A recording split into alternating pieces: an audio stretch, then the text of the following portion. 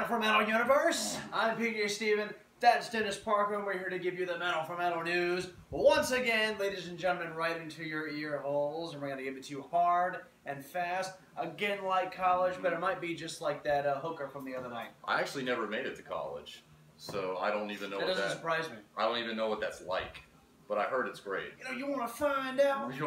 No, really, it's too expensive. It is very expensive. Before we get into this, guys, we just want to say real quick, we just came back from the new Spider-Man movie. Spider-Man Homecoming. Spider-Man Homecoming. We're big movie buffs and Marvel comic book fans. Big comic book guys. And Spider-Man's been my jam since... Yeah, Spider-Man's always been my guy. Spider-Man's been my favorite superhero since I was 6 years old. I fell in love with Spider-Man after the animated series they came out with in the 90s. That's one of my favorite TV shows ever. Jason Willis is a big Spider-Man fan as well, and I still watch that what comic book store did we go for our comics? Oh, what is it? Soundwave! Right here in Charleston, South Carolina. Greg, we love you. We love you, Greg. Thank you so much. I didn't like the new Spider-Man movie, but it's because I'm a perfectionist for Spider-Man. Yeah. I don't like, and you know, we're not going to spoil anything for you. We're not going to watch the rest of the video. Right. But it's just, I'm a perfectionist for Spider-Man, and this was not a perfect Spider-Man movie. But see, in my retaliation to this, my retort is that there's never been a perfect Spider-Man movie. In my opinion, the closest we ever got was Spider-Man 2 with Sam Raimi. Back in the day, you know, with Dr. Octopus. Yeah. And that was, it's a good movie, but it still never captured that essence. There was always still little things wrong with it. And I mean, I know we don't want to get too nitpicky about things because taking a comic book into a movie is a whole nother thing. Well, you know here's what I mean? the thing. We haven't got a perfect Spider-Man, but Spider-Man is one of the easiest characters to do. You would think because he's so human. I mean, anyway. Getting right back to it, guys. We're getting right back to the heavy metal. I do want to mention real quick, that is probably the coolest shirt that we might have here on Metal4Metal. We actually mentioned this on the Kathy Griffin episode. Yeah, we did. And I went out and got it. It's Trump blowing his fucking head off. And let me see if I can get it here. On the back of it, can you see it there? Yeah, it says the only walls we make, the only walls we build are walls of death. Yeah. We've been in a wall of death. Yeah.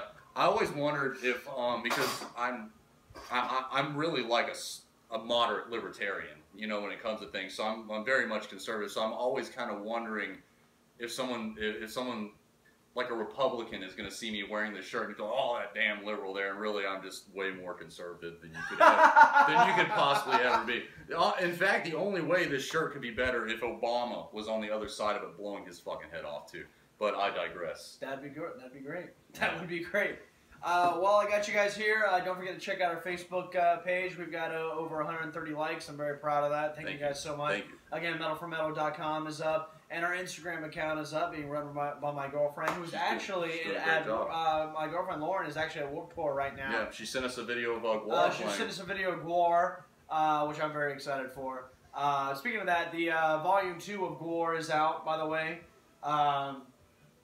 I did pick it up. It's still the same artwork. It's fantastic. It's really cool to see. The comic book? Yeah, the second issue. Or, did I say that? Second issue of the comic book is out. Right. I'm not a big Warped Tour guy because of these newer bands that are coming out, but actually, this Warped Tour had a lot of great punk bands. Yeah, Municipal Waste was there. Yeah, Municipal Waste. Goldfinger, Anti-Flag, Adolescents were there. A couple of more local punk bands that actually Rick and Stacey are familiar with. So I would have actually liked to go to this one. The first Warped Tour I ever went to had Rise Against, The Used, and Taking Back Sunday, which, I mean, like The Used, their first two albums are really cool. I'm into that dark kind of shit. And then... didn't that Used guy, didn't he used to date Kelly Osbourne? Wasn't that a thing?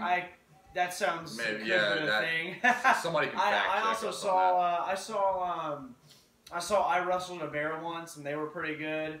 And I remember seeing this acoustic guy named Chuck Reagan who did some really, really killer stuff. Anyway, but that was so Warped Tour's going on right now. So if anyone's seeing Warped Tour, be sure to stop by and see Gwar and all those great punk bands. Definitely see Gwar. Actually, I've been to one Warped Tour in my life, and I don't remember a lot about it. Maybe I was just too drunk or something.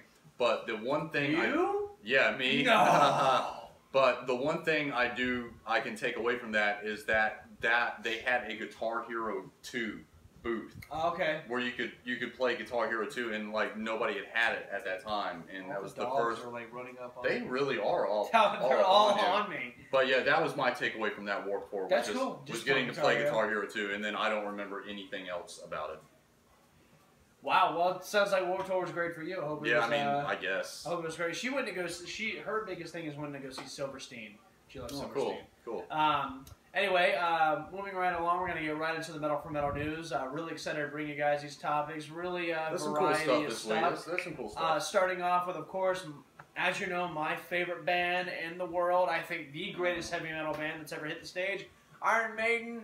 And the other thing that I've actually started to cut off of because I need to lose weight is beer. And when you connect the two, you get, of course, Iron Maiden's new beer, Hallowed, right? Yeah. Which is ironic because they still can't play Hallowed be the name, but they can make not that we know of. Yeah, but they can still make a beer. They can name a beer after it, but tell us about that, Dennis. I'm getting thirsty just thinking about it. Yeah, no shit, right? Okay, so Iron Maiden independent family brewers Robinsons have revealed a brand new Belgian-style beer, Hallowed.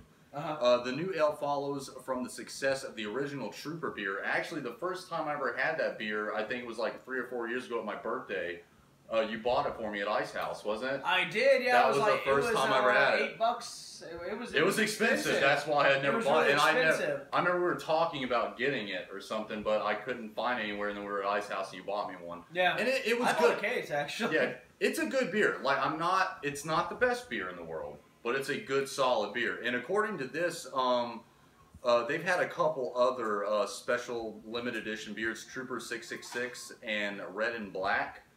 Red and Black was when they did the Book of Souls, and they have a song. They have a single out there called "The Red and the Black," and that's what that was about. It was pretty good too. So a total of all the beers they sold has equivalated to 15 million pints.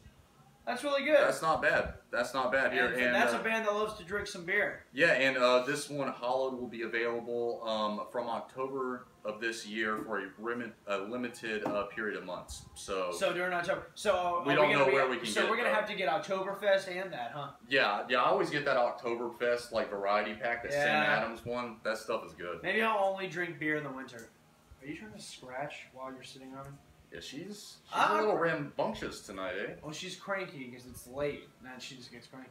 Well, I do too. Yeah, but I tell you what, Iron Maiden. I mean, they've put their name on everything from their beer to there's probably Iron Maiden toilet paper out there somewhere. Probably. So I think it's pretty cool if you connect the two. I mean, but there's a lot of bands that are done wine. Doing the beer, yeah. Megadeth has their wine.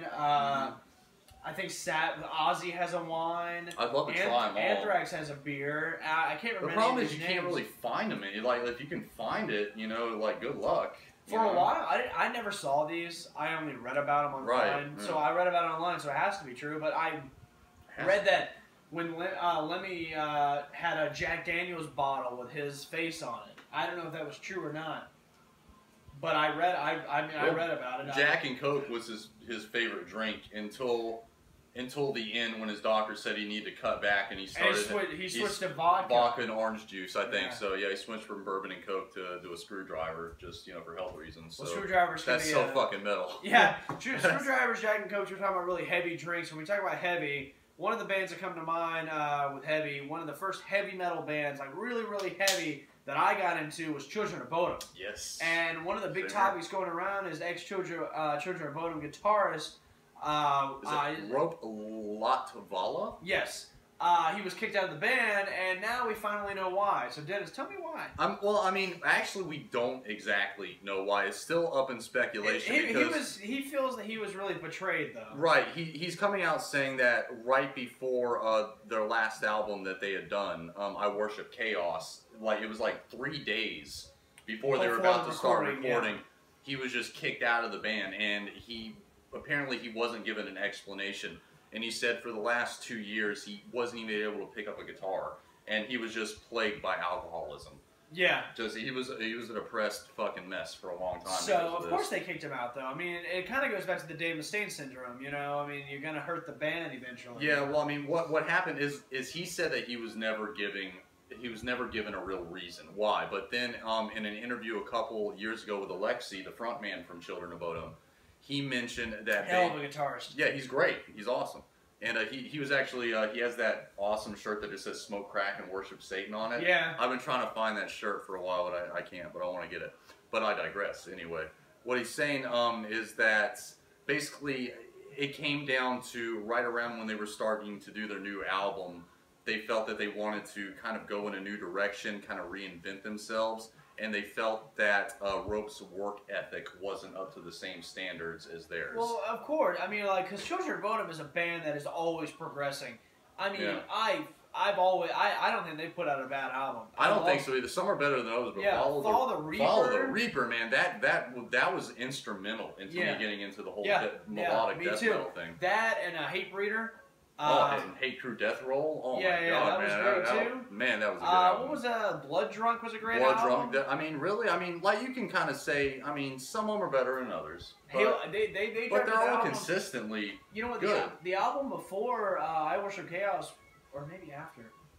Either way, there's an album called Halo of Blood. That was before, I believe. That's before, okay. I think. And Halo of Blood is really good too, man. Yeah, that's a really, Actually, I remember Alex from Continental Corner borrowed that CD from me. And really? Yeah, he borrowed it for like 3 months and finally gave it back to me. But anyway, man, I'm a big fan of Children of Bodom. I think Reckless Repentless was the last one that I actually bought. Like the physical CD form. I got into them, and they were, because I was big into my Maiden, and I loved my Sabbath, and I was trying to get into some newer stuff. And my buddy said, "There's a band called Children of Bodom." They threw it on, and I heard this song called "Living Deadbeat," and I was like, "It starts off kind of creepy, and it really just fucking nails it, man." I'm a big fan of Children of Bodom. I'd love to see them live. Yeah, I mean, I agree. They're kind of like Death in the way that I think that they've just always been consistent. They've never really released anything that's just sucked. And Alexi is a hell of a guitarist and a frontman for that matter. He is really good, and he puts on a hell of a show. I've seen video. I mean, he really cares for the music and for the band. So thank you, Children of Bodom. Keep it coming. Yeah, please.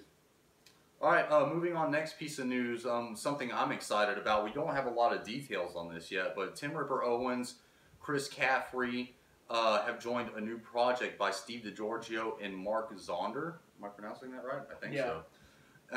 Basically, Frontier Music has signed a handful of American metal musicians to collaborate on a new musical project. The songs that will comprise the first album are being comprised by the following people that I just mentioned. But,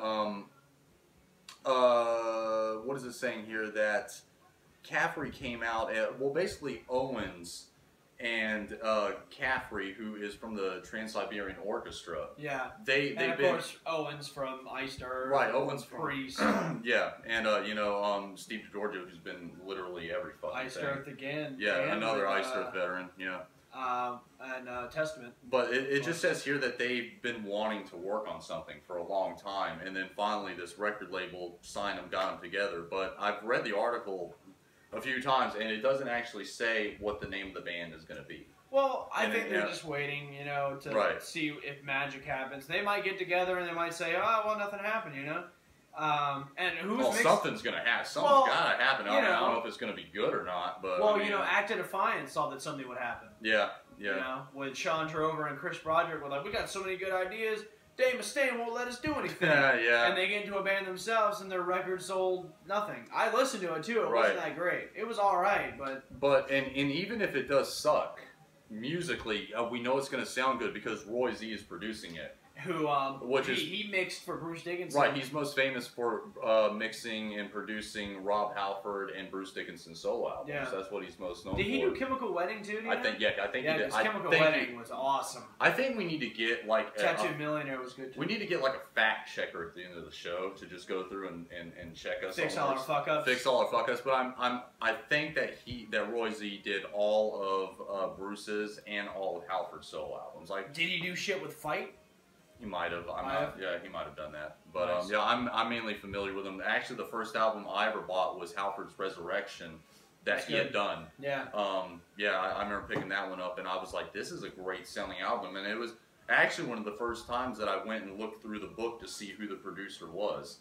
and I saw that it was Roy Z, and I was like, wow, this guy knows how to make some stuff. I remember doing that with Number of the Beast and seeing that it was Martin Birch. That's cool. That's awesome. Yeah, it's really good. And Mike Zonder actually is the drummer for a band called Warlord. Yeah. Warlord's really good. I actually never heard of him. I'm reading this now, and I see it says Fate's Warning. I knew who Fate's Warning is. They're really good. Okay, yeah. So yeah, but Warlord's great too. I mean, definitely. There's got to be some magic that's going to happen. Hopefully. Yeah, actually, one of my favorite things about doing this show is that when I read through this, I find out a bunch of things that I've never heard of before. Yeah. You know, and I've actually never even heard of Warlord. Yeah. That I can remember. So I'm listening to it. I was reading through this. I'm just like, oh, we need to check them out, and it sounds really cool. It's like old school power metal kind of stuff, kind of like early Halloween. I'm digging it. So I'll probably go home and listen to the rest of their catalog tonight. And what a great band name, Warlord. Yeah, it's perfect metal name. You know? It's pretty good. I dig it. I dig it. Okay. Oh man, this topic. You want to start? You want to start this off? This is gonna get me heated. All right, so Dave Mustaine is out again. He's opened his mouth once again. Let's see. Last year, the Grammys, Megadeth received a Grammy for the greatest metal performance. For Dystopia, for their album Dystopia. It was the single, I think, that they actually got it. The performance of Dystopia. Either way, Dave has said not only is he sure that he will be inducted into the Rock and Roll Hall of Fame, but the Grammy should have gone to only him, not his band. Listen. A band is not one person. I can sit there all day and tell you that Iron Maiden is only Steve Harris. And I'd be a bullshitter. You would be. I could tell you all day that Metallica is only Lars Ulrich. And I would, again, be a bullshitter. That's some bullshit. But it's like, why would you say that? Like, if I was David Ellison, I'd be pretty pissed off. Right, because Dave Ellison has been there. The only album that he hasn't been on, the only Megadeth album that he hasn't been on was In Game. Yeah. I believe.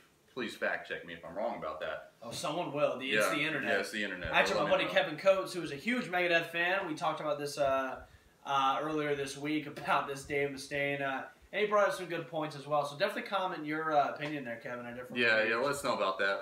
But yeah, basically he's just saying here that he was happy to get the Grammy, but that he wished it was just for him. And then he went on later to say that he thinks that maybe someday he'll be inducted into the Rock and Roll Hall of Fame, but that he thinks that he's in there just it's kind of... It's only a matter of time. He's in there just kind of like via Metallica. Because he feels that the 11 months... he was in Metallica for... Think of it. Metallica's been around for 30 years. Dave Mustaine was in Metallica for 11 months. And I'm not saying that he wasn't super influential to what they did. But, I mean, it was just... 11 months. Like I can only imagine that whenever like James Hetfield thinks back on his Dave Mustaine days, it's probably just a blink in his head.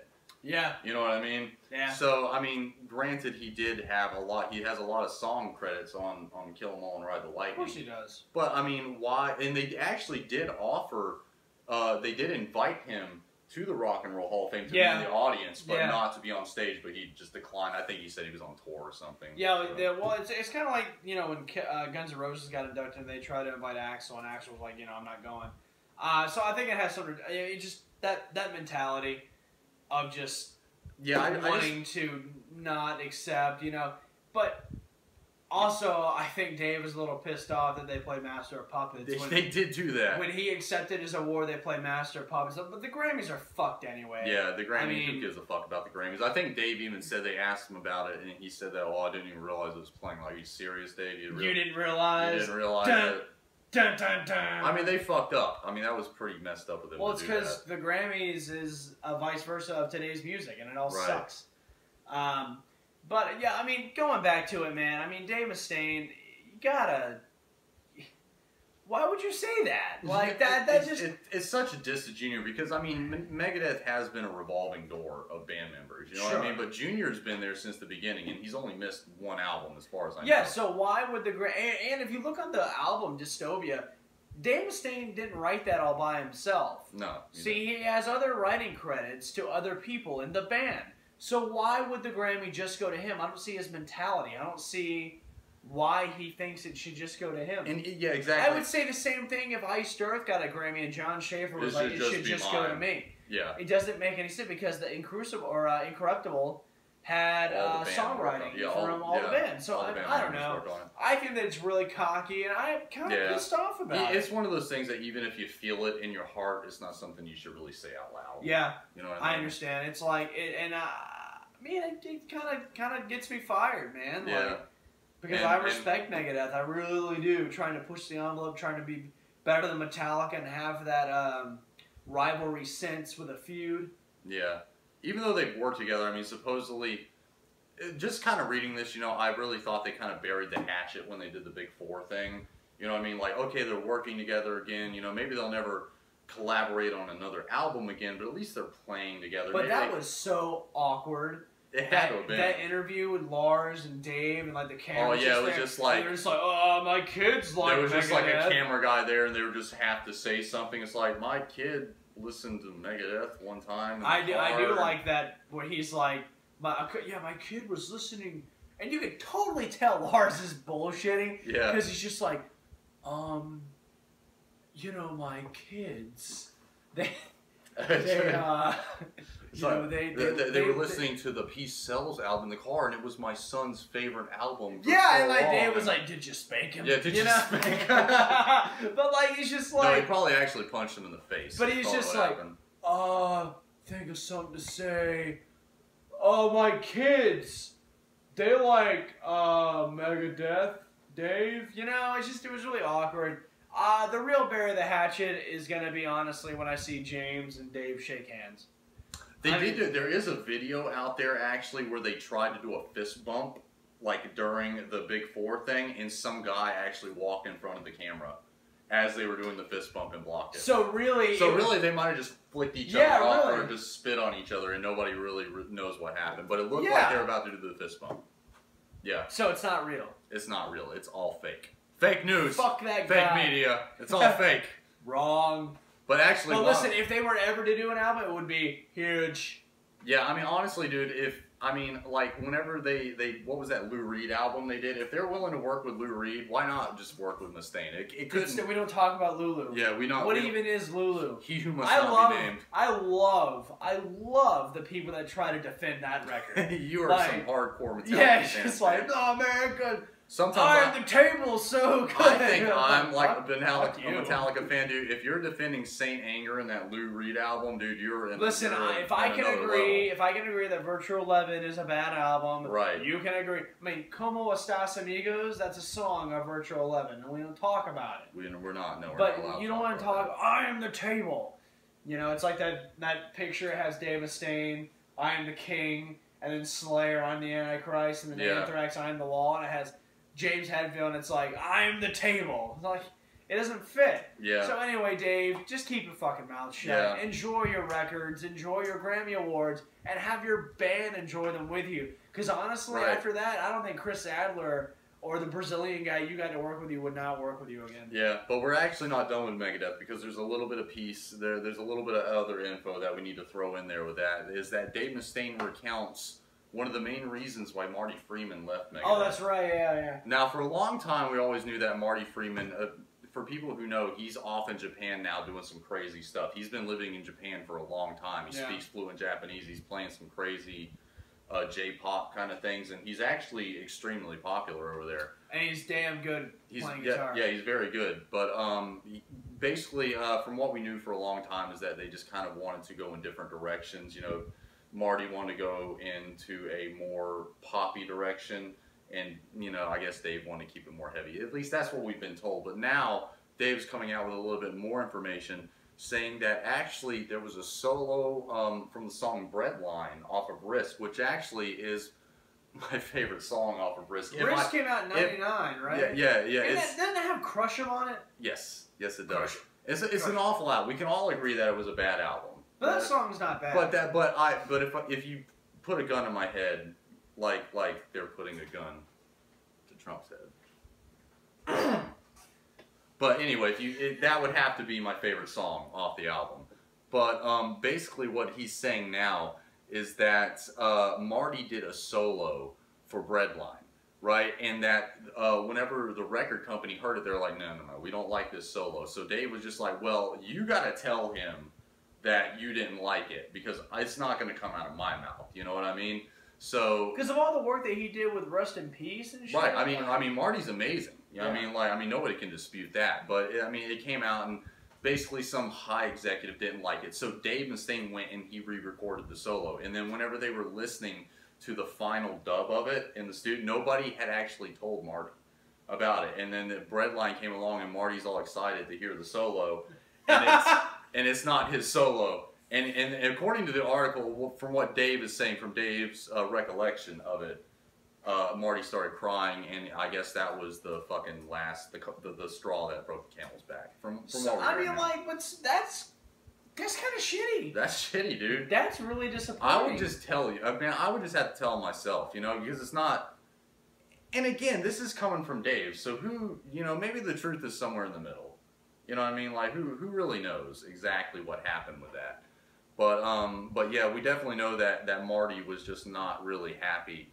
He wanted to go more in a poppy direction, which I mean, I don't think his name is even on the credits for that record.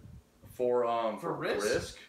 Oh wow! Because he was on Euthanasia. Yeah, he was definitely on and Euthanasia. he was on Cryptic Writings. Yes, definitely. Yeah, I believe he was. I mean, I thought Risk was his last album. I could be wrong about that though, but I'm pretty sure.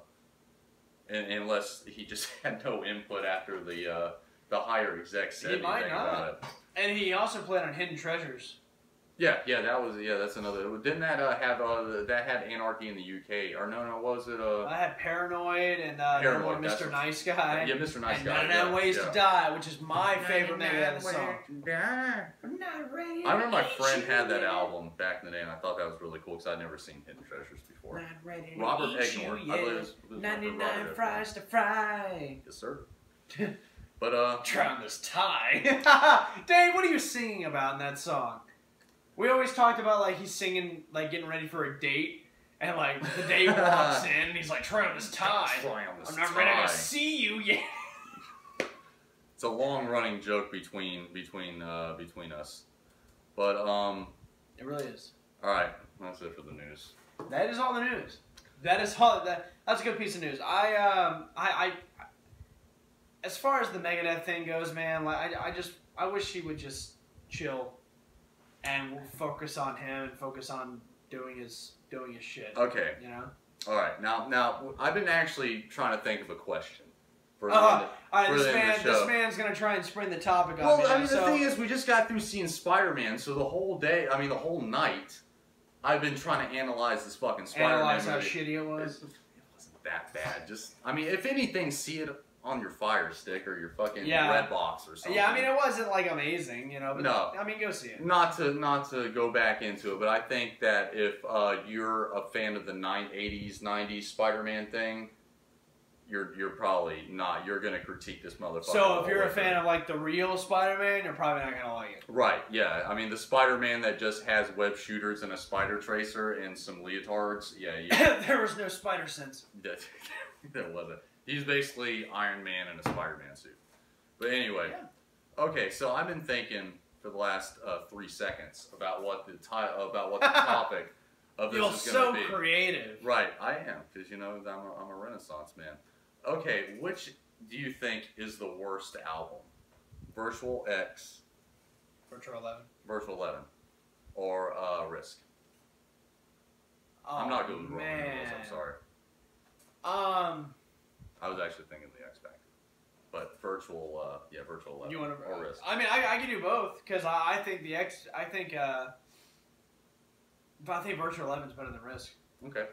Because okay, when X Factor was written, because I don't like X Factor. I mean, I like X Factor. Because these are kind of the two worst albums. Yeah, from the and band. I feel sorry for Blaze because those are the Blaze years. Right. But I don't think it was bad because of Blaze.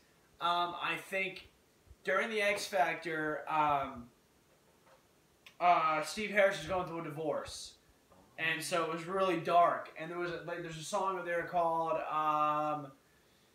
something about the unknown. I can't remember. Either way, it's basically about like the future of his 4 kids. You know, he's got 3 girls and a boy. Right. Don't ask me how I know that.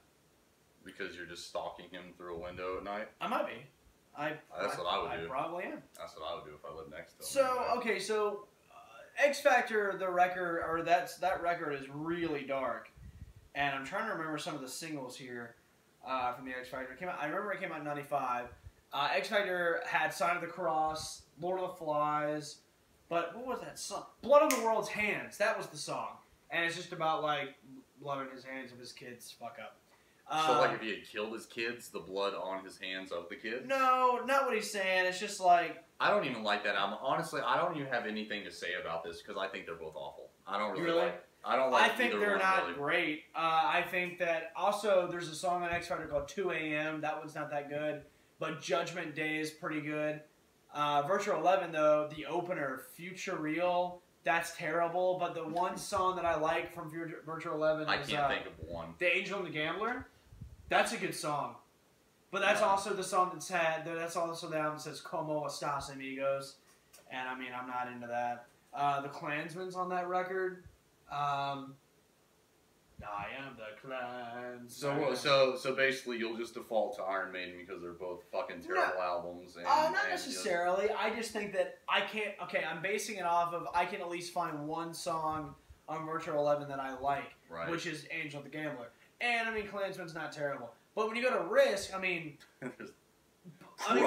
we talked about Bloodline. The only reason I can kind of like Risk is because, like, Goldberg in the late 90s came out to He was in the music video. He was in the music video. Right. So but I'm going to default to Maiden because Virtual 11 to me is the better album than Risk. I agree. So when we look at, like, some of our favorite bands' worst album, the worst of the worst is Sorry Dave Mustaine, Risk. But you know what though, I'm gonna give Megadeth a mulligan on this one. I'm only gonna present your shitty award to only you, Dave Mustaine, not your band. We're not gonna blame Risk on everybody else. Well, here's the thing: that if that's how we want to be, that's fair, right? Fair enough, right? You're right. Right. You only want to get the award to yourself if it's great. So take credit for the shitty Risk album you fucking put out, right? You heard it here. Sorry, Metal4Metal, no rules. But in Dave's defense, no remorse, we can no regret. We can all agree that Saint Anger was worse than all of them. Yeah. I think so. I think Saint Anger was worse. Tick tock. Fuck, I hate that song. Isn't that what album has 2x4 on it? 2x4, that was Load. Is that Load? I believe it was Load or Reload. Yeah. You know, I heard that song on the radio one time. They played 2x4 I was really blown away. Wow. I was like, isn't that 2x4? I'm surprised they don't play Mama's song. Mama Said. I fucking hate that song. Yeah, that's an awful song. And what song was No Leaf Clover on? That was on That was S&M. only on S&M, right? It was on S&M. This one. I bet it was, because that song was shit, too. See, I don't mind. I think, what was the other one? Minus Human. I think that was the better song. That was the better song, but they were both pretty not. Yeah, but Saint Anger, man. Whatever. Fucking awful. But yeah. You know what band has not put out a bad album ever? Slayer. That's true. Diablos in Musica was a little different, but it's not bad. But it was so heavy. It is different, but it was different. It stands out from the rest of their catalog, but it is a little different. But it's not bad. That's what I think about South of Heaven. You know, it's not.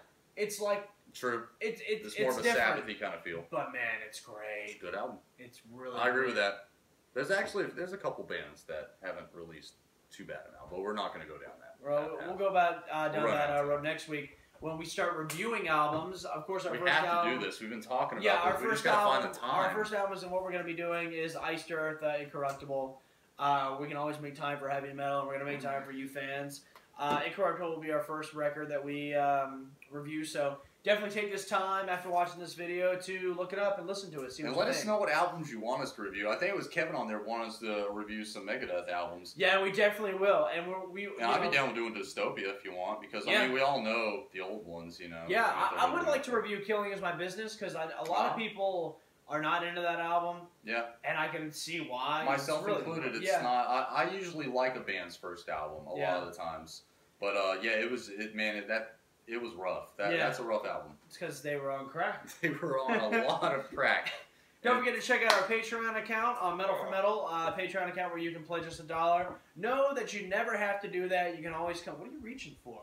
Your penis. Okay. But instead, I touched Rosie. Okay.